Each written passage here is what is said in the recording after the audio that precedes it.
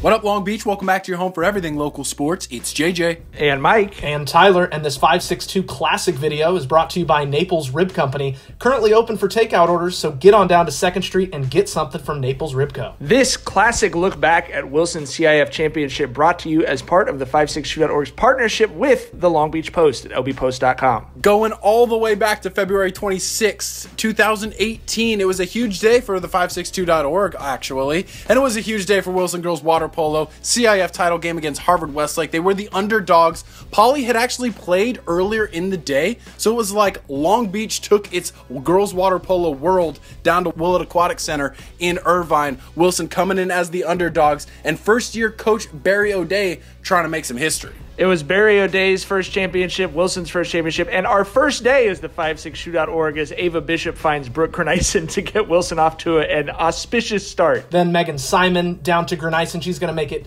2-0 Wilson. Simon and Delaney Whelan are All-City Athletes of the Year this year in 2020 as the future was on display in this one. The Wolverines would score, but it was so hard to get past Cameron Kruger this season. The Wilson goalie tragically lost her mom months before the season started and said it felt like she was playing with an angel on her shoulder all year long, especially today in the championship. Ended up with 10 saves in the game. I still get emotional thinking about Cameron Kruger and the story of those playoffs. Harvard Westlake would tie it up 2-2, and it was at this point we realized we had a real classic on our hands, even in the moment. I think you always can feel it with water polo early on when you get a tight game like this. Delaney Whelan for Wilson's going to put the Bruins up 3-2, and it just had that feel that it was going to be a crazy one. Gotta say, great passing in this game as Harvard Westlake going to move it around, get it in to tie things up at 3-3. Low-scoring game, but it was very competitive back and forth. The lob shot from the Wolverines put them up 4-3 at half, and then Grunison, who ended up going to UCLA, completing the hat trick early in the third quarter to tie it up. Such a great Wilson crowd on hand, and they were loud in the second half. There were a lot of Long Beach folks down in Irvine. Grunison doing it all. She had the steal here. That's going to go down and set up the goal of the game as freshman Ava Bishop with the backhand down the line. Winner. Look back at it. That's unbelievable. I mean, we got to take another look at it because she doesn't have eyes on the goal at all. That is completely blind and in the top shelf where mom keeps the Thin Mints. Bruins defense locking down in front of Cougar, always playing harder defense when you know your goalie is balling out. They were aggressive but still smart.